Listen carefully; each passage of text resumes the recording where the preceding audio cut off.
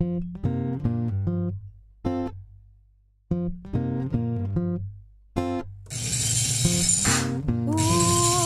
a little obsessed with making things interactive. Things like these album covers, posters, and even boxes.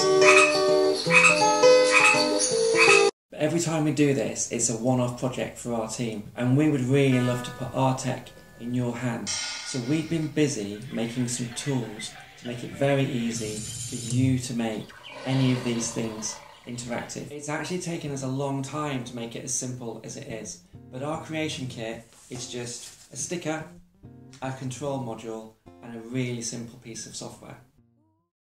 Gather together the chisel you need for your project, cut out some shapes or create some computer artwork, print out your design or stick together your materials, stick the printed touch sticker onto your design, press on the control module, find some sounds, select the sounds, touch sensitivity and actions using our simple software tool, and then just move the SD card from the computer into the control module and wait for it to program itself.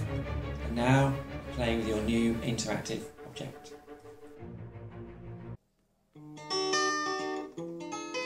We love design as much as we love technology, and we know how important it is to get the balance just right.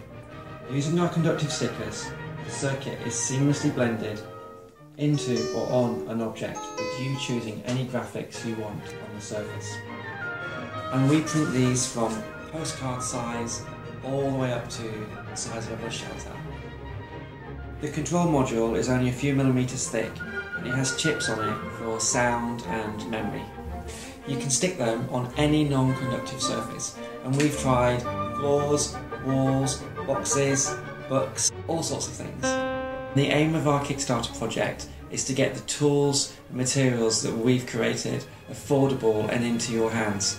The favourite part of my job is seeing the smiles on people's faces when they touch some of the things that we've made, and I'm really excited about seeing the smiles that you might be able to create when you get to use our printed touch creation kit.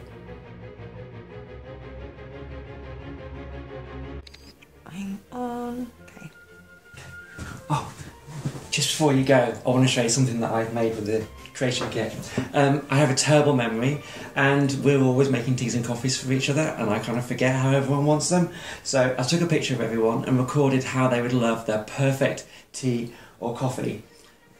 I don't drink tea. She doesn't drink tea. Tea is milk, no sugar, couple of... I love to have... Takes it very seriously. Dark coffee with a very small amount of milk. Smashed it!